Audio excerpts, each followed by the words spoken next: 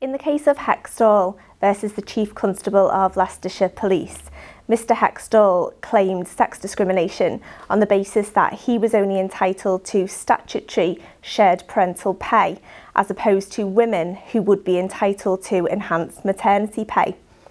The Court of Appeal, however, rejected his claim on the basis that policies being employed by the force weren't unusual.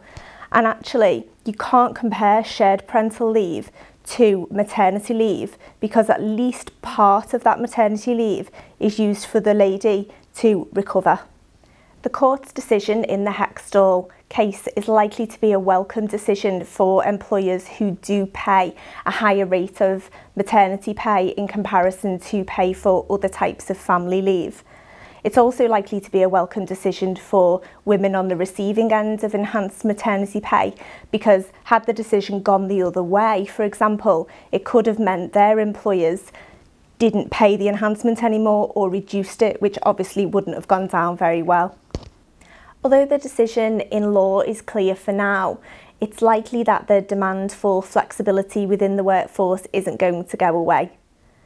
There isn't a problem at the moment if you are only offering enhanced maternity pay and not offering that to other or through other family leave policies. However, you may want to consider the benefits of doing so. It could offer harmonisation across your family leave policies, and it could also really encourage and promote equality not only in the workplace but at home as well, which is likely to be a real benefit for women and men alike.